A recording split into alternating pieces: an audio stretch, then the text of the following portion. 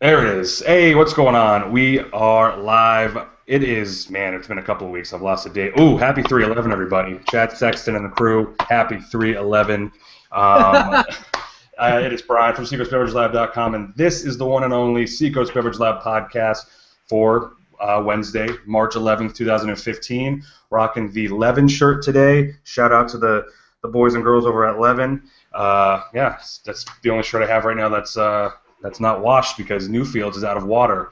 But we have plenty of beer here. So I am drinking the one and only Bissell Brothers Substance. Thank you to Carla from the Bissell Brothers Brewery. But there's a reason why I'm drinking that. I usually drink it every day, but there's a reason today why we're drinking it. Ben, you have water, right? Water's coming through your pipes just fine? The water's coming through our pipes just fine. Yes. No dysentery. No one's dying on some Oregon Trail shit over here. Yeah. Happy to be here. Damn time. Happy to sub in. I'm Ben Watts. You can catch me at BM Watts or at Let's_talk_beer because we talk about beer sometimes. Nice. I'm drinking Lemerle over here in Maine. Cheers up to that. And I'm also repping 311 on 311 Day. Nice. Dig it. Oh, nice shirt. It's that original logo from the self-titled album. Hell yeah! You're goddamn right. I'm a 37-year-old man who still listens to 311. I love you, Dad. Carla, what's up?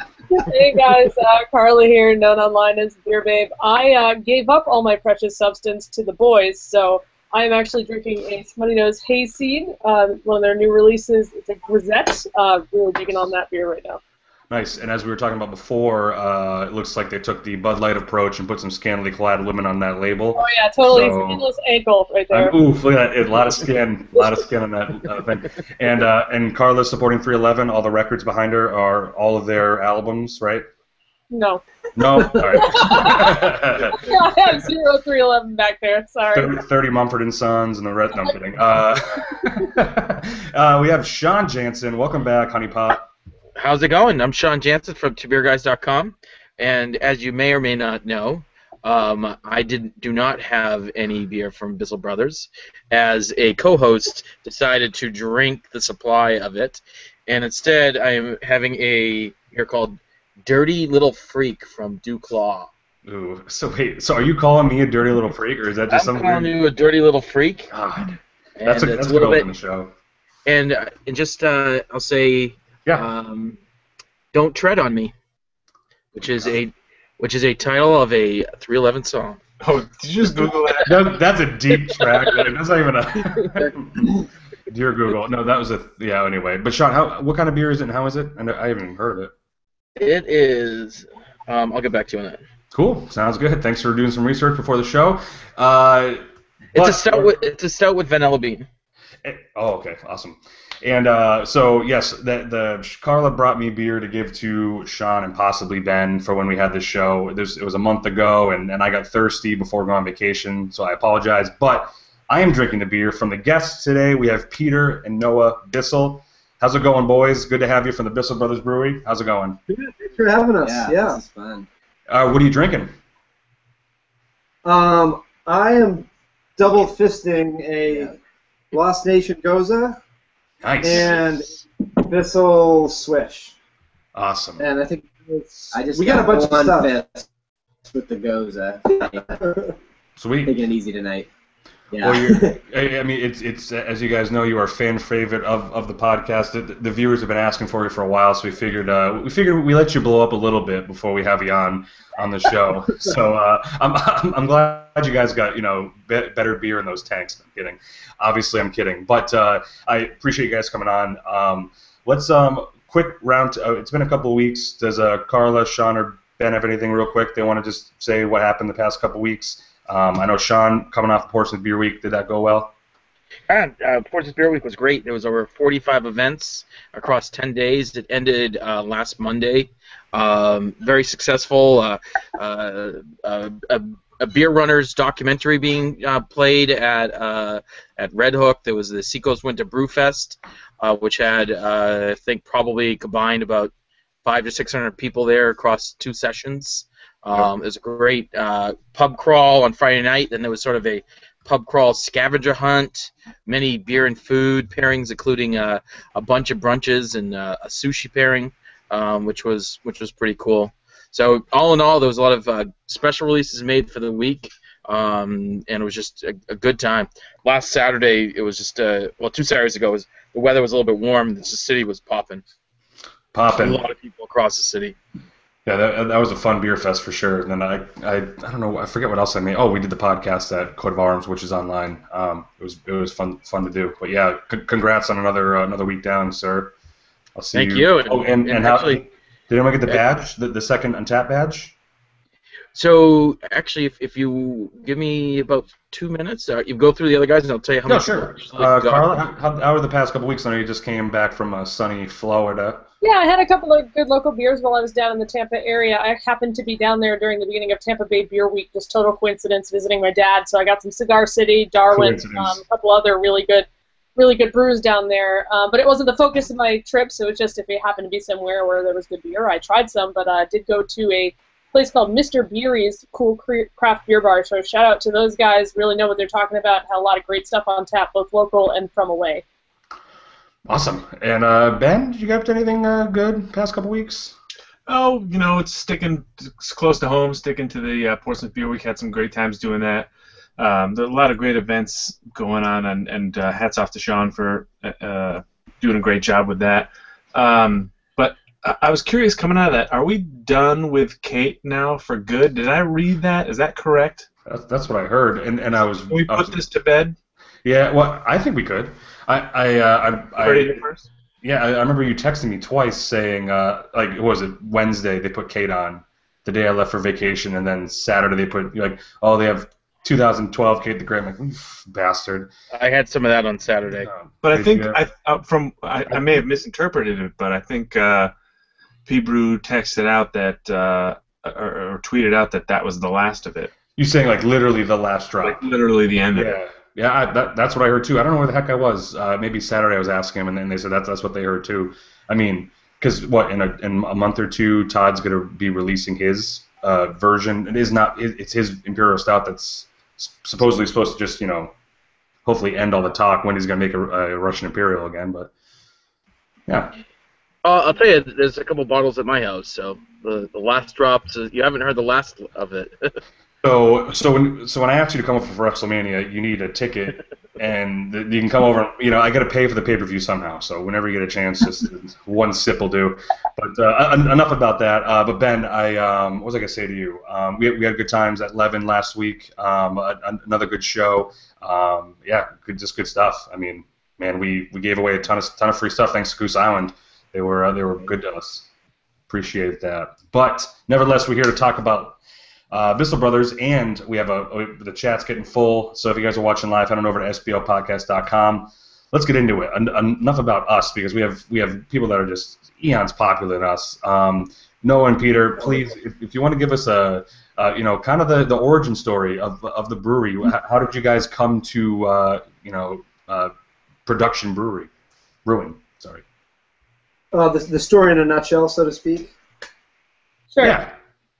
We've told the story many times. Do you want to take it, or do you want? Yeah, sure. I was homebrewing a lot in college. Was basically how it starts for seemingly everyone who starts a brewery. Homebrewing in college is a kind of alternative to, your other options in college. And just looking like a psych degree, which that's pretty uncertain. And Peter was really building his photography business at that time, so he kind of coaxed me in the direction of let's do something with our two sort of skill sets together. It was it was many elements of being in the right place at the right time on a variety of sort of different levels. As Noah said, he was up in Farmington, and he was brewing a lot, and it's funny because we'd be home. I was in Portland, so we'd be home at the holidays together at the house, and we'd drink the beers he was making with my father. And it went from the first few were very homebrewy to this tastes like licking an ashtray. It was yeah. That really scarred me. And our dad, we were in the kitchen. I was like, no, this tastes like just like putting a bunch of cigarette butts out in water and then drinking the water. And the good old days. The old man, this was like in 2009. The old man turned to me and he's like, "You're being hard on him." I was like, "Well, he wants to get better at it. He needs to hear the truth." Yeah. So, but then, a year and a half or so after that, the beers were getting really exceptional, and Noah had brought me into sort of the craft beer world anyway, through tasting and identifying different brands that I should look for. So, I mean, it is sort of as he said, a tale as old as time. A lot of bonding over drinking beer and learning from him. I was down in Portland doing my thing, growing my business, so I was very dialed into sort of the business economy that we're in now, which is fueled by the internet. Not just in the sense that you have to have a tech company, but it's fueled by the internet in the way that people learn about things so fast now, and knowledge is free and everywhere. So I in my free time, I was growing my business, but also studying sort of this phenomenon and how so many of the things that we're led to believe about starting a business don't really apply anymore. So I was learning about that while Noah was sort of on his path, and they were separate paths, but they came together when we had the idea for the brewery in late 2011 was when we first said, okay, what about this? Because I had absorbed from Noah that, man, this is so exciting. This world of craft beer was in those early days to me, it was very mystifying and genuinely like it was mysterious and exciting. I had sensed that I was kind of like at the start of this rabbit hole of something that I wasn't really sure where it would go. And Noah had, so I had absorbed that from Noah, and Noah had absorbed from me the entrepreneurial spirit where, okay, I don't want to do this to work for someone else. I want to like make this my own. So that was where we kind of said, okay, we're going to do this. It was a Thanksgiving break. Again, we were both at home scheming at our parents' house. Thanksgiving. Beers. Yeah. And in those months that followed, so much data overages, so much texting. Yeah. Just any idea. Had to go to the bathroom so often. Yeah. Last semester. And we opened almost exactly 2 years after the initial spark had been set. Again, it's bringing the two worlds together and making it into something unique.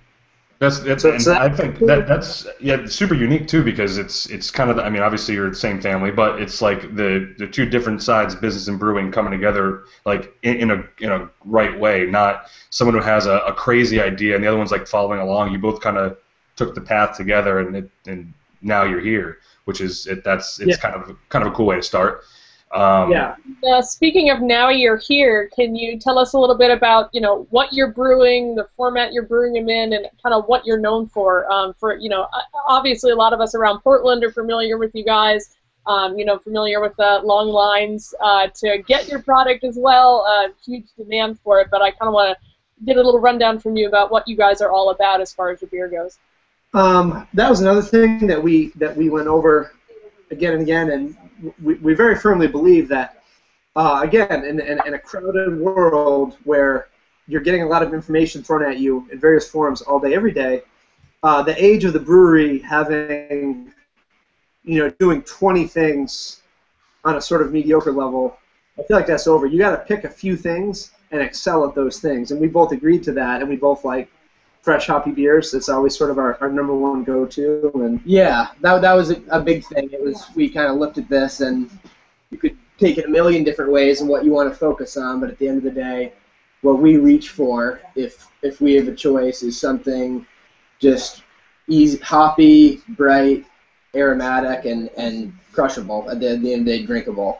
So that was like, well, we kind of, if we don't make those kind of beers, that's going to show that we don't want to drink these beers. Your heart's so that not was in at it. the end of the day is, business plans seem kind of one-dimensional in that facet of all right, we're just going to make hoppy beer. But I think there's so much within that umbrella that you can do. Yeah.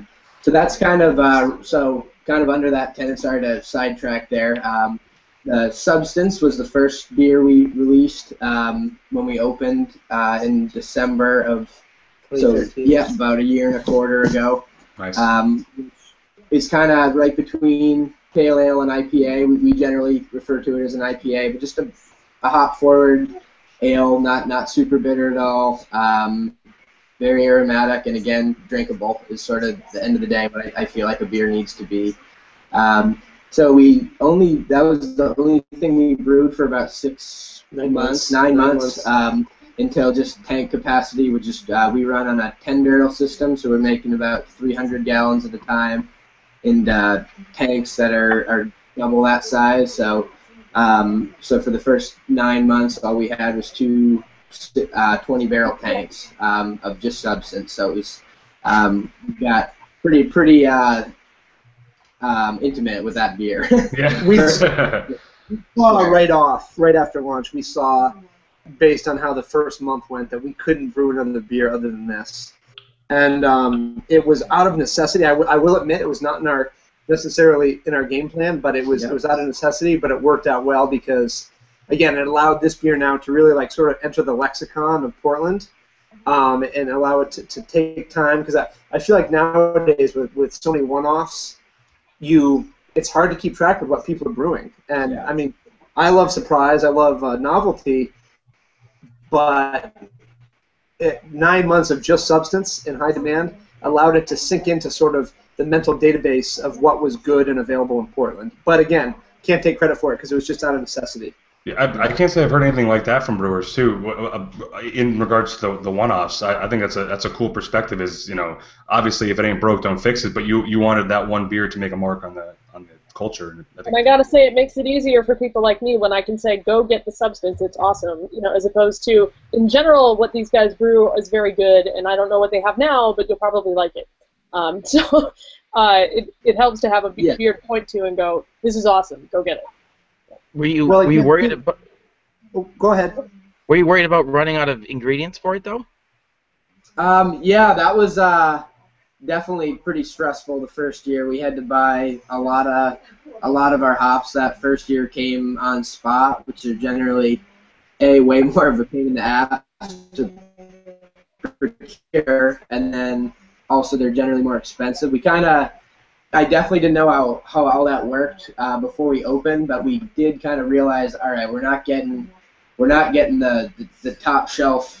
We're not getting a bunch of Citra and Amarillo and Simcoe to put in this beer. We're going to have to be a little creative with what we use, so we kind of intentionally built the recipe with hops that aren't quite as hard to get as some other beers out there.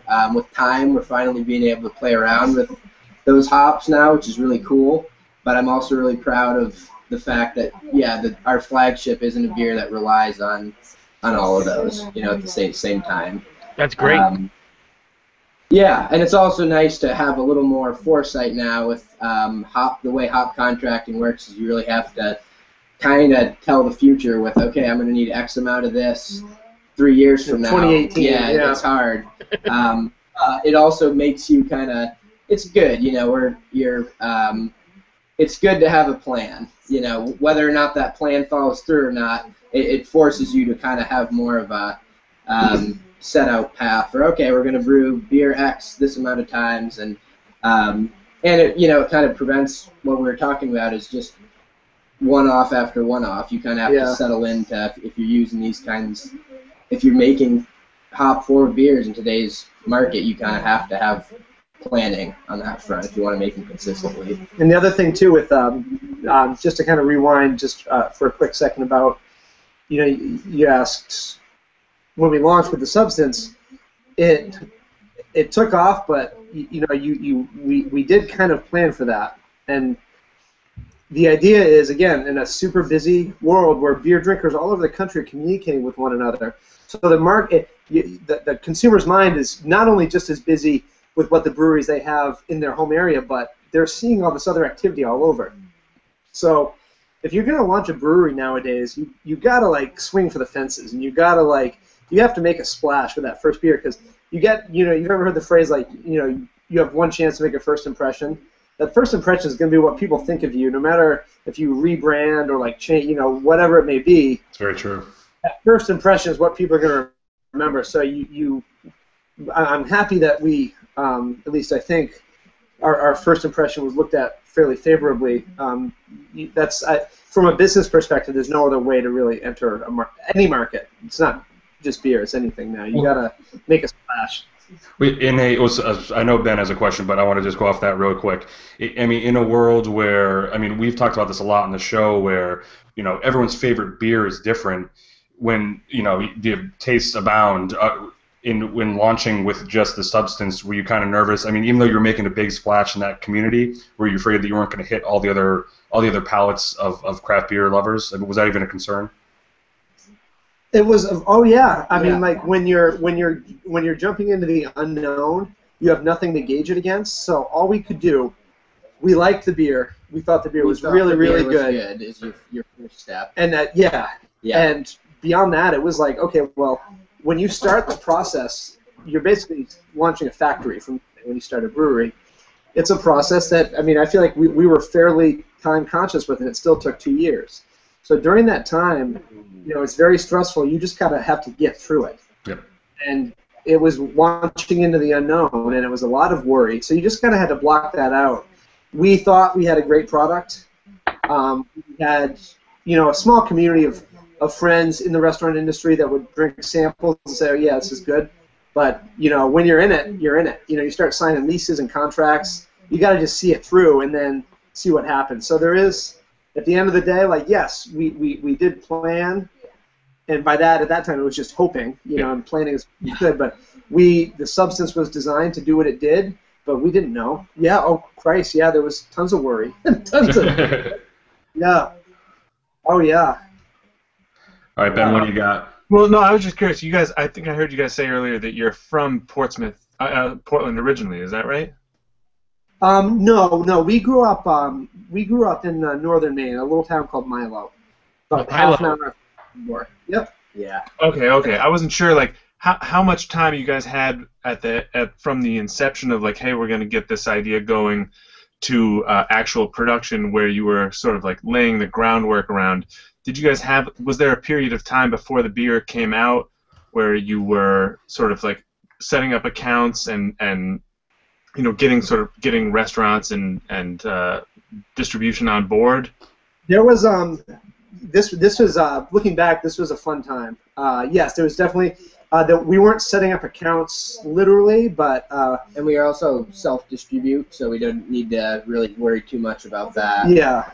But there was a grassroots period, and I've seen this misconstrued in several sort of media outlets that we were selling shirts.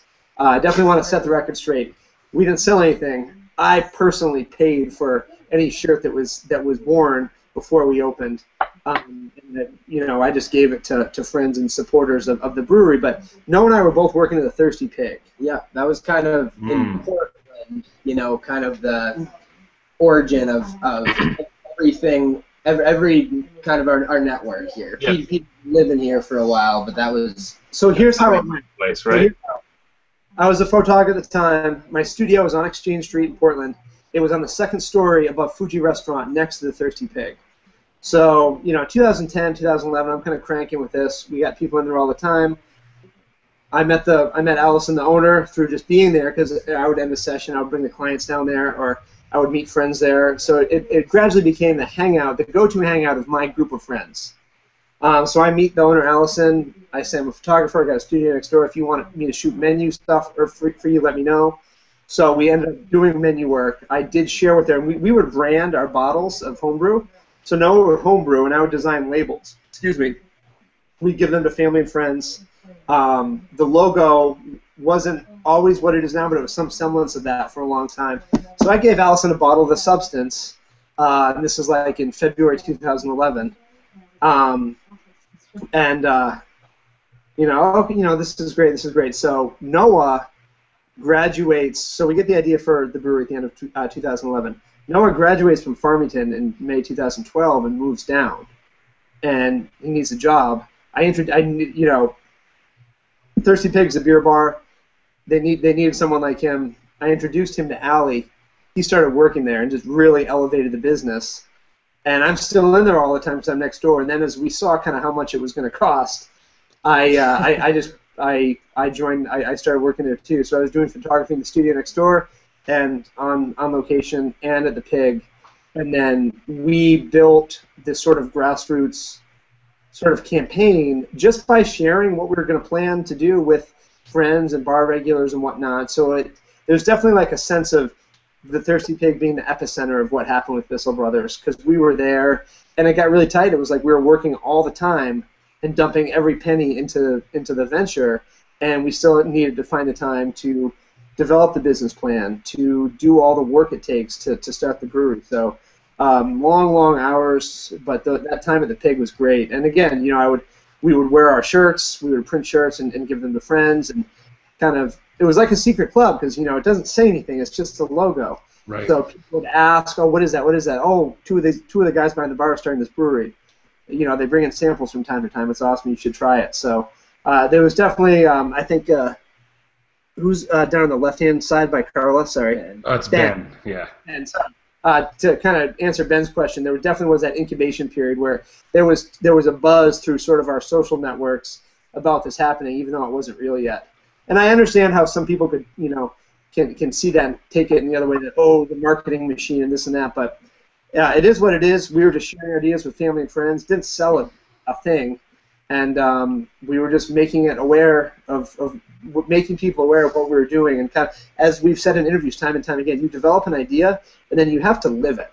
Because, again, the 2 years that it took were hard and scary. So sometimes that's all we had was, like, that idea, like, okay, we can see this through. So you just have to, like, be brave and just live it. Like, wear the shirt of the brewery that doesn't exist yet. Just totally. Oh, my God, totally. And, I mean, there's breweries, not necessarily, I mean, sure around here, but in Mass and wherever that might hit you hard with the marketing first, but they don't have the beer to back it up. Where as you had the beer ready, you were passing it out and people were responding to it, but you also had that element of like, ooh, what's this? You weren't shoving it in their face and saying, we're coming, just wait for us. We're gonna be, but it was a guerrilla, but not like it was well done, which I don't think we've seen that in the community. Anyone. We waited for people to ask us about it. Yeah, which is crazy. Yeah. So people stealing the idea. Now, when you guys were working at the bar and you guys were coming up with your plan, how'd you guys go in the direction of cans and 16-ounce cans? That was always kind of... It was kind of just an organic thing. It was, yeah. I feel like there's a reason a pint has stood the test of time, and whenever I have 12 bottles, a 12-ounce bottle or a 12-ounce can, unless it's like some huge stout or, it's not enough for me. So that, and just Peter's eye for design, it was a much better canvas. And I mean, looking back, kind of there's a little bit of, actually a lot of ignorance on thinking I knew all about the science of why a can was better. You kind of hear that traditional things are better for the environment, less weight, and there's a lot of those bullet points, and like they're kind of true, but ultimately it was better for the beer. Is really what it was, kind of an organic decision, kind of, that we went in that direction, but it was the right choice, knowing what we know now. I think too, one of the things that holds more relevance is that not what we're going to package in, but, and I think this is important from a business standpoint, that we knew from the beginning that everything was to be packaged. I think it's going to get tougher and tougher to launch draft only, or draft and growler only. Packaged product puts you on the map, it puts you in the eye of the consumer, and in the mind of the consumer much easier. So we decided on a can very quickly for the reasons that Noah said. It was just, for a hoppy beer, I'd like to think we're fairly forward-thinking, so I think cans still hold kind of a futuristic allure to them. Oh, yeah. For the design, it was going to work better for what we had in mind. But I think the most important thing is that we knew we were going to package. We knew they were going to package in 16-ounce cans, but we were going to package from the beginning. I think that's very important. That's good, yeah. You mentioned some of your design, but I'm hoping that maybe for people who are listening, maybe you can describe kind of what your design aesthetic's like, what it's like on the inside of your brewery and/or your cans, because it's very unique branding. And we've talked before about where you've gotten some of the inspiration for that. But if you can kind of give people like a little bit of a picture, of what you've got going on in terms of design, that would be cool. Yeah, cool. This is this is Peter's thing. I'll speak to it a little bit because it's Well, it'd be really good cool for me to it'd be watch. good to hear and it from him. It's not at all what I do or really have an eye for. But so this is our one of our cans. That's kind of our main logo there, and it's just you know, a BBB, Bissell Brothers Brewing. It was from my input, you know, on kind of Peter would ask me for what I thought about things. You know, I certainly didn't design anything, but we wanted something relatively clean. At the beginning was a word that kept coming back, and I think our cans really fit that.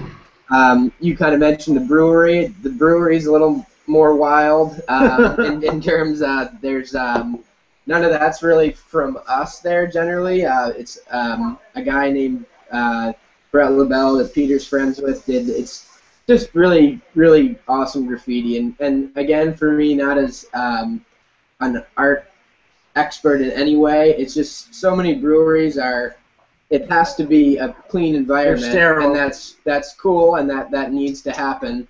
But you spend a lot of goddamn hours there sort of have really help sometimes. You know, I feel like if it didn't have, it just gives you, it changes the energy of the place. It sounds easy to say, but it's like how you decorate your home. It changes the atmosphere in that setting. And if you're going to be spending your whole life there, you might as well make it a nice place to be. Yeah.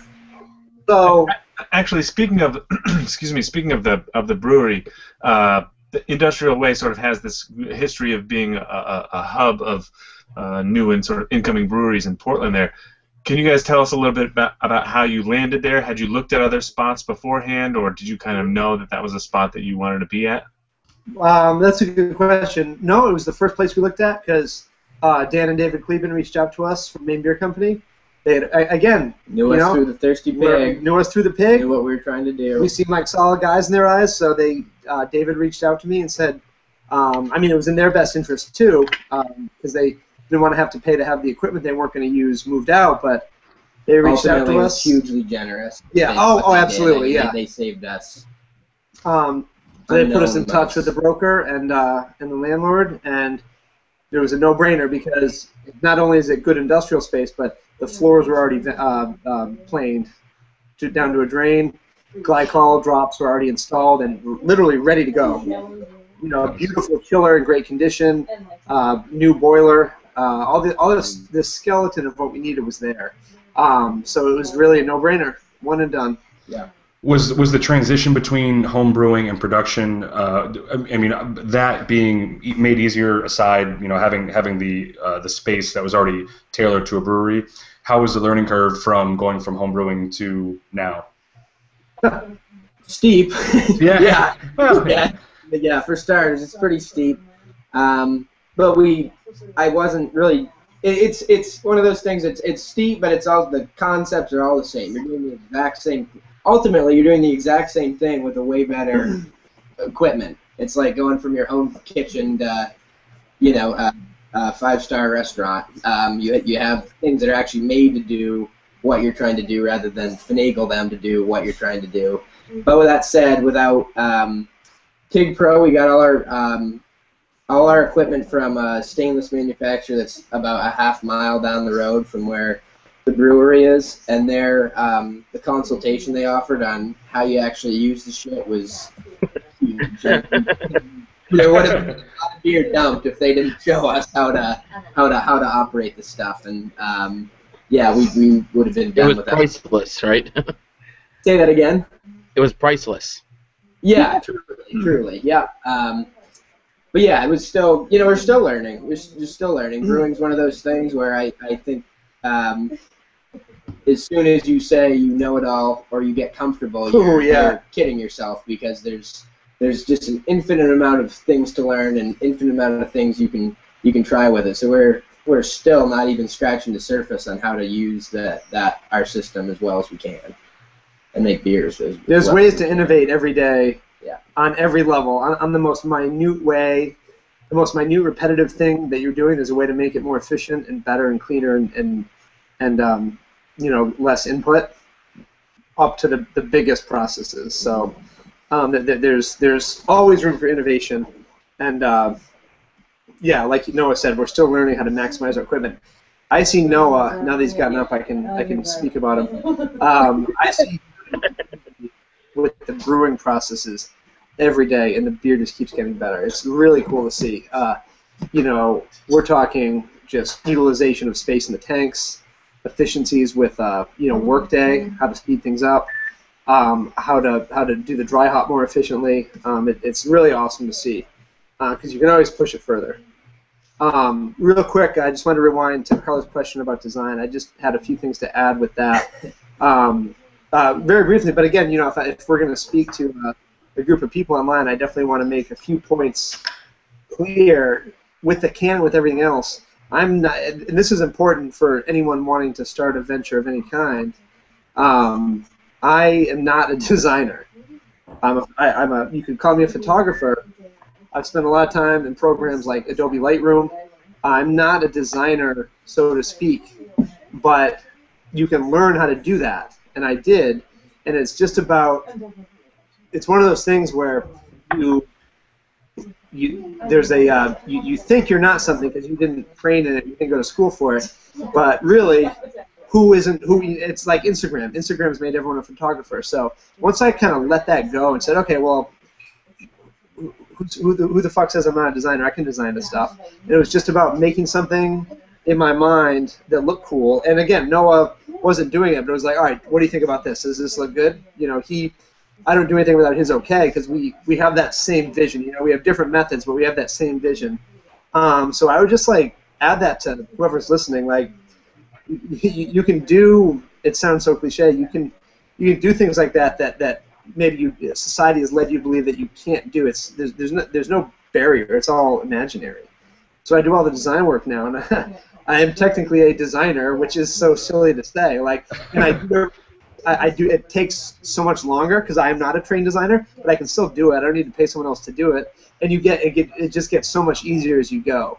And the same thing with the brewing. Yeah. I mean, none of us, none of the 7 people that work at Bissell Brothers are in any way, shape, or form have a right to be doing what they're doing on paper, which we're all really proud of, because it's because we've all just really worked hard to learn what's been put in front of us, and that's all it comes down to. Nothing's handed to you. Even if you do get formal training, it's whatever you're going to do. If you do it as good as you can, it's not going to be easy to do that. And you're going to get put to the test, regardless if you've had formal training or years of work. All that stuff is tested constantly. A brew house environment is like one of the most volatile places. Everything's always wet. Always fucking breaking. It's wet. And so all your knowledge up until that point will be tested. We lost a pump last week. It had happened, the last time it happened was I think in May, mid-brew, with a mash in. There was a mash sitting there, and you know, it was a very, very stressful day. We got through it. This last week, Noah was actually out of town. I got the call from our brewer in the morning that the pump had failed or was failing. And it was still kind of a pain in the ass because I was going to spend time with my family that day, but I just went out and made a few calls, and it was so much easier because I had been there before. So, you know, that's how this just keeps going, you know. Rob Todd over at Allagash, in it 20 years, he's still dealing with problems, but a lot of those he can solve because he's been there before. He's been at it for a long time. So, and I'm sure he doesn't panic. Yeah. I got this. I imagine he's a pretty cool-ass cucumber. So it's just a progression towards excellence and mastery, and you just learn.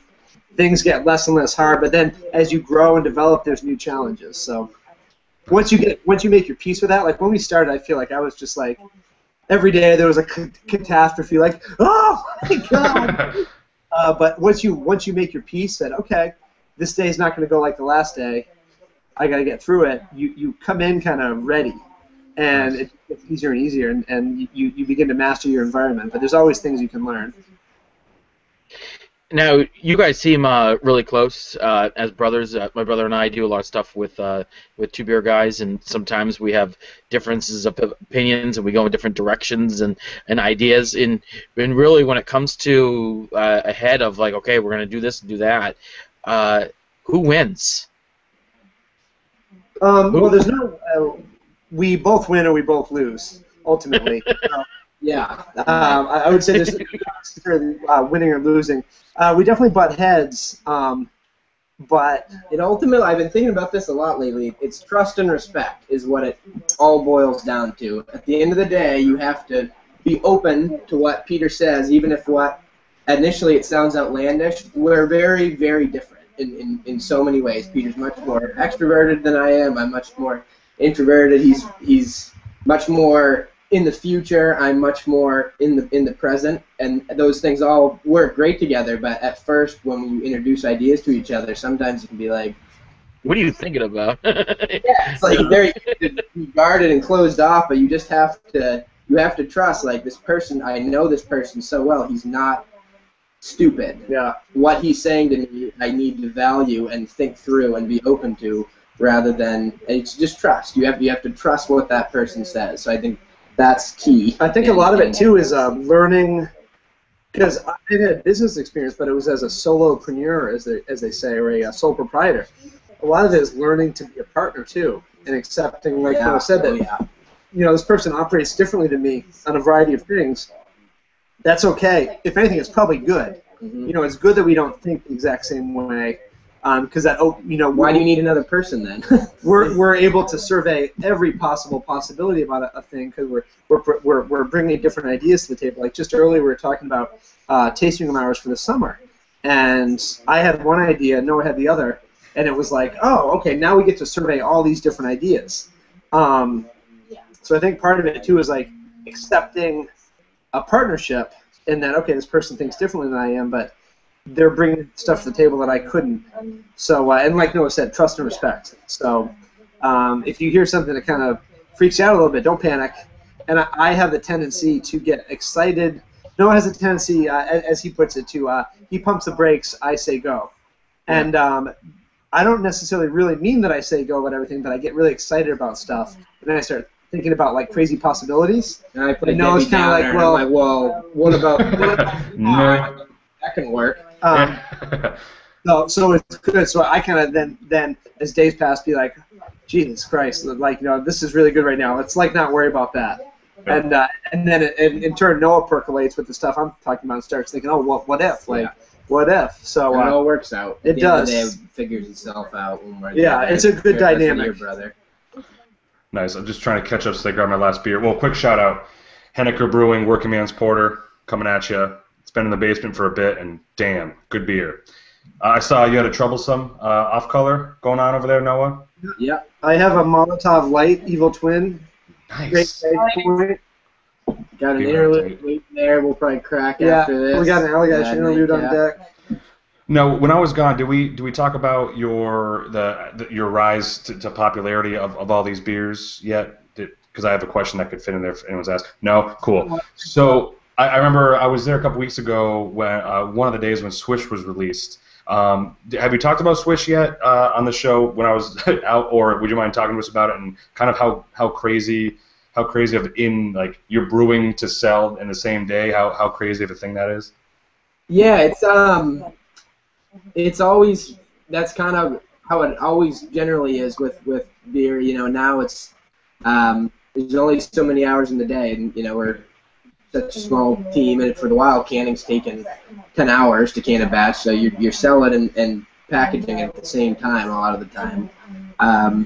And Swish was no different, really. It was just kind of going back to the beginning of this about hop contracts. That was an example of, okay, cool, now we can get to play around with some things. I think Peter described it on the website as the double IPA we dreamed about, because it was kind of, we would joke like last year about like, yeah, we'll never be able to make something like that. But now it's, now you get into the industry and see how it works a little bit, and you can make the right move to procure those ingredients. So it's cool. It's just a really, really kind of indulgent beer for us. Being able to use those quantities of hops and those varieties is like, really not something all we thought we'd be able cylinders. to do. Yeah. And I think we're super. Oh, no, it'll go after Carla's thing. Carla, hit it. Yeah. So I've got a Twitter question from Davey Perry, kind of related to what we were just talking about. Which the question is, Will you boys be getting your cans to stores around Maine outside of Portland in the future? So basically kind of asking about, the somewhat limited distribution right now. How far out are you guys planning to go? And then specifically, somebody wants to know about Dover Foxcroft also. That's awesome. That's the town neighboring our hometown, Milo. Yep. Dover, ground zero, basically. That's where Sean's wife's from. Get it out, Sean. Yeah, I want to know if you're going to be on draft at the Bears, Dad. Yeah, maybe someday. We are on draft at Hobnobber's Pub in Milo. Yeah. Two Okay.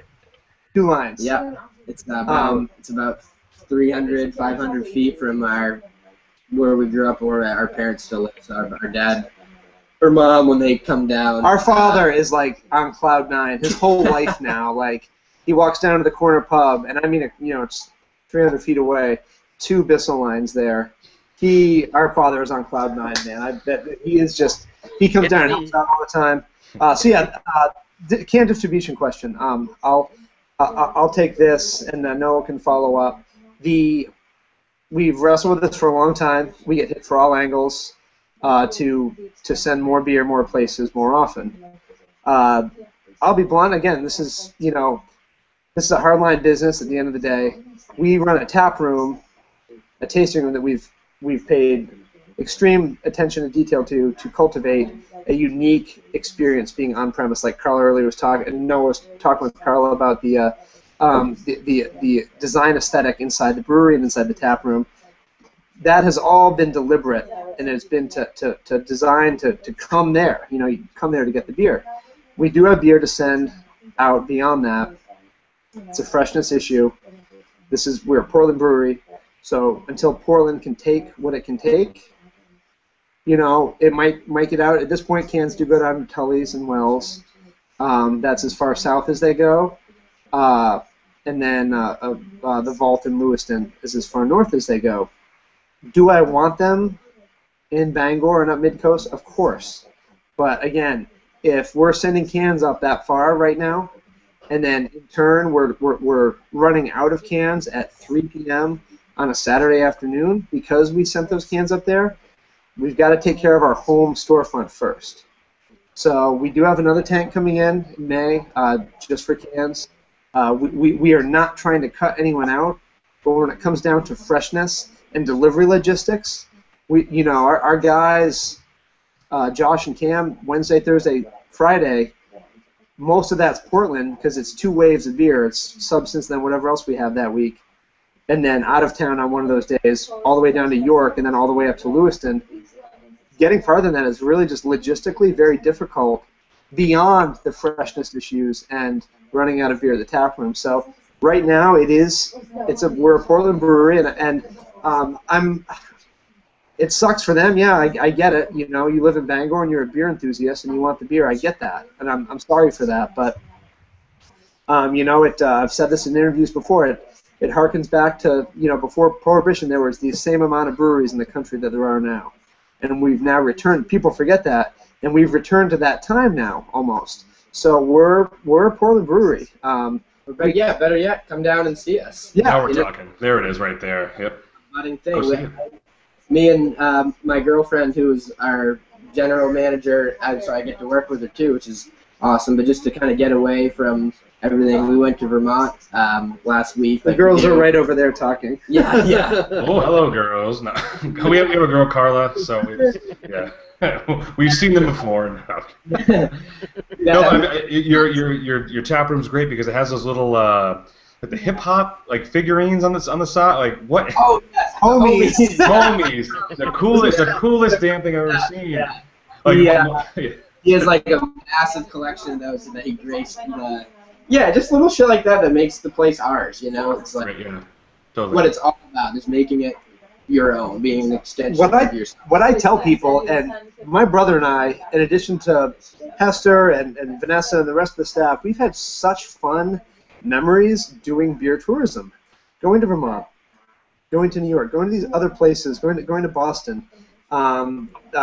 Noah, some friends, and I went down to Boston for a concert last April. Went to Trillium, Night Shift, It was so fun. I still talk about it all the time. And we've done a bunch of trips since then. It's such a great way to get people together in the name of this beer. And it sounds, again, it sounds cliche, but it's cliche for a reason. So I would tell people, whether you're in Bangor or whether you're out of state and you want to buy our beer, you just kind of got to come here. But it's not just about Bissell Brothers. If you want to come down, stay the night in a hotel, get a nice dinner in the Old Port, soak it in. Like we're a food and drink destination powerhouse. You'll have a great time, and then you'll get the beer that you're looking for. You'll have a great time out. Get a bunch of other beers. At the yeah. You'll come out to the space that we spend so much time creating this crazy, cool world that's entirely our own. You'll get to taste that, drink that in, pardon the pun, and then you'll get all this other cool stuff on top of it. I mean, you come down in the summer, you can go to the beach, world-class dining and drinking and nightlife. So that's why I tell people, you still got to come here where the beer is built to be consumed fast, so we go through a lot of it. We are a Maine brewery, and we're very proud of, I think the drinking culture that's emerged in like Bangor up north, but we just can't really be up there yet. So it's not a snobbiness thing. It's not a exclusive thing that we're trying to cultivate. It's literally just we can't do it. Yeah. So. Just quickly, it's just we're not. When we get a new tank, that's such a small incremental increase of beer. We're not.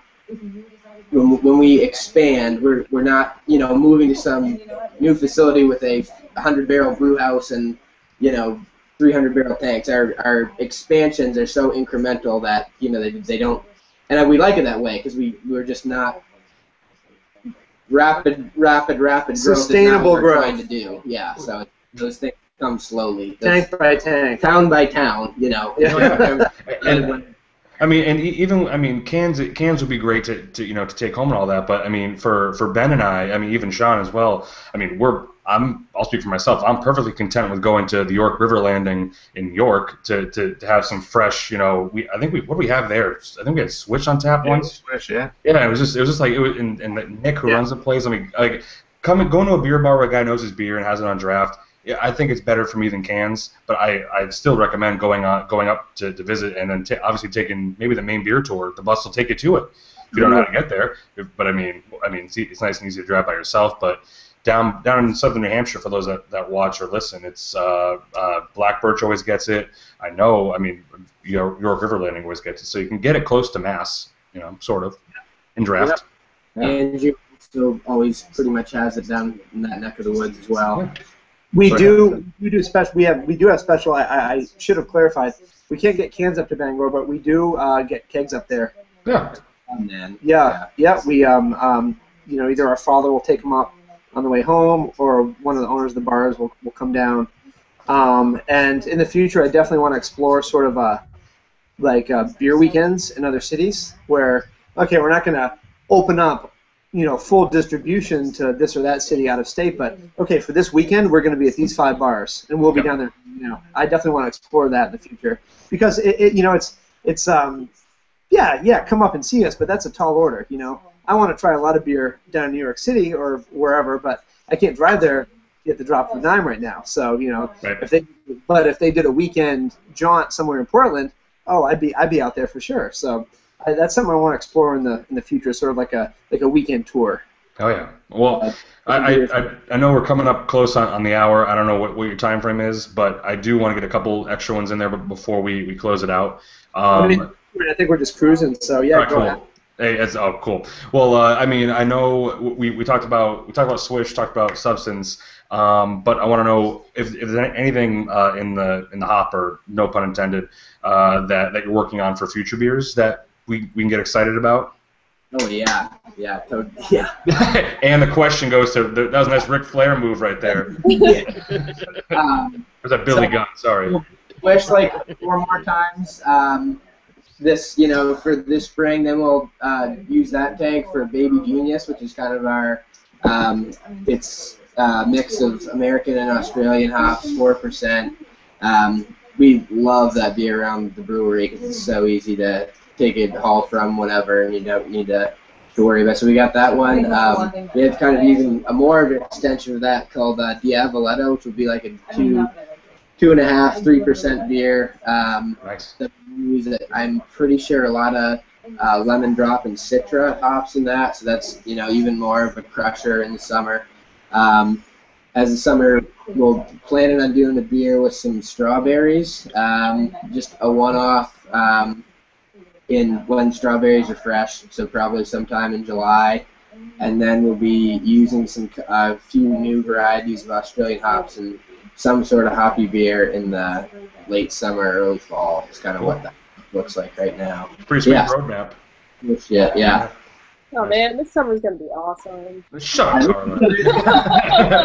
All right, we'll be there. I have a question that we actually ask every guest that we have on this show, and you guys have already given actually a lot of really awesome advice for people in the business already in the show. But the question is, if somebody came up to you, like they showed up at your brewery and they said, "Hey guys, I love what you're doing. I want to start my own brewery."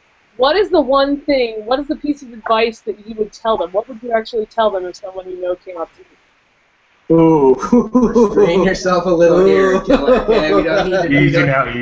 No, give it to us. What do you got? I think earlier is nothing's given to you. Some people might have it easier than the other, but see what you're trying to do, get a clear vision, and then accept you're going to have to work really, really hard. You're going to have endless setbacks, but keep that ultimate vision in mind. You got to keep moving towards that, and surround yourself with people that are smarter than you, and get as much as you can out of them. People that have done that before. Yeah, that's great. Yeah, I would just follow that up with it's not a passive thing, and I think that's our culture now. Sort of, okay, you can start a lot of businesses very quickly and very seamlessly, and really not have it affect your life. If you're going to start a brewery, it's going to affect your spouse, your kids, if you have them. It's going to affect everything about your life. Your life is going to ultimately change because it's so involved and it's so capital rich. Like Noah said, get ready for a big fight. 2 years or more. Every day. Get ready to abandon your social life and watch sort of everyone that's kind of in their grooves just kind of keep living their life while you're dealing with this. But the funny thing that happens is when you begin to take risks and put yourself out there and sign leases and sign contracts and borrow money, you rise to the challenge. And so the more you can get your neck out early, the more likelihood you have of succeeding because there's more to lose. So to start a brewery, I would say just in a sentence, you got to have a lot to lose on the line, and that'll get you through it. But just get ready to set yourself in for the fight, and then start enjoying the benefits on the other side because it is awesome. Pretty goddamn awesome, yeah. It's really awesome. There it is. Come on, guys. It is awesome. Serious here. I would do everything over again twice. Yeah. Nice. All that stuff. It's that awesome. Who needs friends? It's really that awesome. Yeah. No. Well, I won't let you. I know you're all over the place as far as distribution of Portland breweries or Portland bars. So I won't ask you what's your favorite place. But I'll give a quick shout out to the bar that I recently went to a month ago. But I was on their screen a couple weeks ago, and I don't know if you guys saw this, but over at Arcadia Bar, they have Swish, and they have Bissell Brother rotating, but they also have me on the TV, so playing video games above the NBA Jam table. Yeah. Don't kid yourself. So that's my favorite place to grab a Bissell, besides the actual place. I don't know, Carla, do you have a favorite place? The owner of Arcadia actually cleaned house in the Salvage Pac-Man tournament last night. Oh, I heard that. We thought our Jose, the rep that works with us from Wild Goose Canning, was in town, so right around the same time he was last year. So Salvage Barbecue did a Pac-Man tournament again, and Jose dominated last year. That's so awesome. Absolutely dominated, but this year his performance was a little lackluster, but I don't know what happened. It was right. Yeah. Arcadia. Yeah, Chris beat Mike Fava from Oxbow, who was who Jose beat last year. So Fava's the first loser 2 years in a row, which is pretty cool. I mean, how do you go home after losing something like that? I know. It's just, 2 years in a row. I mean, that. Pac-Man's different in Philly, so. Yeah. Magic Nintendo glove too from the Wizard. Yes. Oh Yeah. my God. Power glove. Oh, first time that's mentioned on the show. Thank God. I sat at the work computer today, and I saw that Noah had queued up on Wikipedia the Wizard, and I was like, oh wait, yeah, the tournament. The longest Wizard of the Nintendo Glove. commercial. Yeah. Is what it was called. So that is fantastic. Carla, favorite place to grab a Bissell? Do you have one? I always head straight to the Thirsty Pig because I know it's going to be on. Like it's like one of the guaranteed things for me. Yeah. So I go for the where can I find it? Oh yes, I can find it at the Thirsty Pig. That sounds like a commercial right there. Where can I find it? Thirsty One thing Pig. I really enjoy, because there are some production caps that we hit, but we're not tiny. We are making a good amount of beer, so we're on at a huge variety of spots in Portland. So what I really love is that people can get our beer from different social groups, different people that favor different bar environments. You can find it in fine dining. You can find it in party bars. You can find it in craft beer bars. You can find it in like late night food spots. That's one thing that I really like. Nice. And Yeah. How about you guys? Ben, favorite spot. What do you got? Well, let me say, first spot had to be Thirsty Pig. For me, that was my first taste, but locally, got to hit up York River. That's where it's at, down here. Yeah. York River. Can I get an amen, Sean? Where's your favorite spot? Amen. Oh, get out of here. I'm actually going to have to say I think my next one's going to be in Milo. Yeah. Oh, yeah. I just have to figure out. I haven't been there yet, but that'll be my next one. Sean's first ever applause on the show. Food is on a Portland level. The food there is so good, and it used to be a hospital. It used to be the hospital. A lot of the older folks in town were born there. So there's like above the bar, there's like an examination light, and it's a really interesting spot. It's really, really cool, and the food is phenomenal. So and what's the name of that place in Milo again? Hobnobber's Pub. Hobnobber's Pub. Cool. Let's go right now. Ben, I'm I'm just picking it glad up. Sean didn't mention anything about popping his cherry. Oh God, yeah. Jeez, that's last episode stuff right there. And motorboating, but that's a different show. Yeah, I mean, Sean, Ben, Carla, any other questions? I mean, Carla. Not a question, but just a shout out. This is self-serving as well as serving you guys. My first article for the Bollard came out this month, and it actually does talk about canning and you guys as well. So if you guys are around in Portland and see that, you can also find it online at theballard.com. So just a little shout out there. I can't be the only one shilling, letting Brian shill his book all the time without sharing a little bit of my writing too. The one episode I put it away in the closet, so I'll let you take that. Awesome. I would like to say that it was Ben Moore, Active Beer Geek, who's really been a proponent of Bissell Brothers from the beginning. Oh yeah. And he shared a lot of his interest of your brand and your brewery, even from the get-go with myself. And so that's probably where I first became aware of it, even before even trying your beer. He's been a cheerleader with pom-poms out there. So I just want to give him a shout out. So that's high praise. Ben's a big friend of the brewery. He's great. High praise. Ben, any questions or any final deep thoughts from Ben Handy? Boy. Yeah.